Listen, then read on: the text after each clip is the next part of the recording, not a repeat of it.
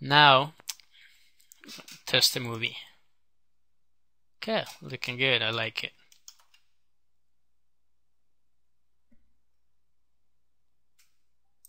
Okay, so we create the first image transition effect so far. So now if we go back to the scene 1 and we want to keep doing the image, keep creating the next image. So if I hit F7 to insert a blank keyframe, then go to library, take the second image, drag into the stage, properties as 50, white position 50, so we have in the center. So what we're going to do is we're going to copy the transition effect to this image, so it won't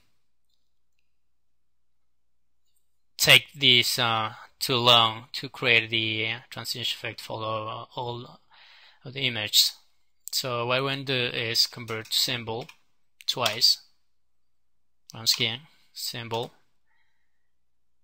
double click into the symbol, want to add a new layer, actionscript, it's mask, want to add a mask, you know. So now if we go back to scene 1, first frame, we go double click into the movie clip. If we take the mask and right click and copy the frames, so go back to scene 1, second frame, double click it, go to mask, right click, paste the frames. So what we're doing now is creating a mask. So what we have to do is drag this layer into the mask. So here we got the mask. That's all.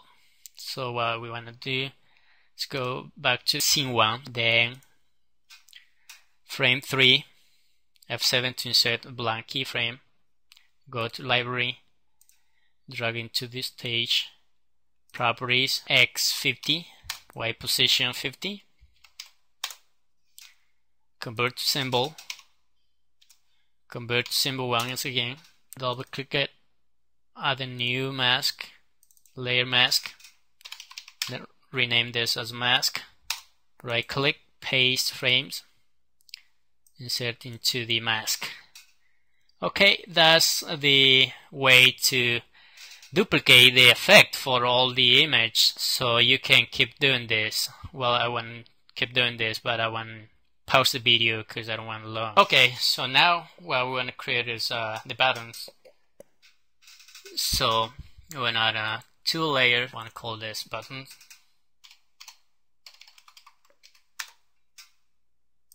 The section script layer. Okay. So here we want to open the ActionScript panel. We'll just go Window, Action, we'll type Stop, parenthesis, close parenthesis, semicolon, close. Okay. So here we want to create the regular button.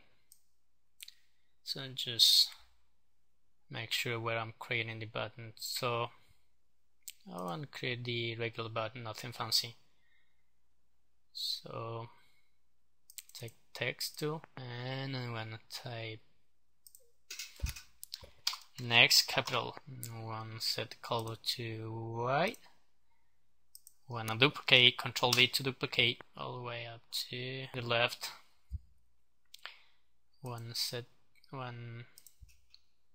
Rename this back, caps lock on, back. Okay, so unconvert symbol, F8 convert symbol. Now make sure that it's a button, not movie clip. So I want to call this button 1. This convert symbol button button 2. Also we're giving an instant name.